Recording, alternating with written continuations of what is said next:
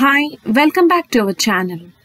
If you're new to this channel, please click on the subscribe button and click on the bell icon for more notifications. Don't forget to share, comment and like the video. Today we are going to see the most talked topic of the week, Naga Chaitanya and Samantha's divorce. After the divorce news was announced, Siddarth posted this comment and everyone are telling that it is for Samantha because they were in a relationship before.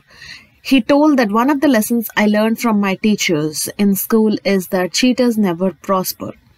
And this message is becoming very viral in social media because everyone is telling that this is intended for Samantha.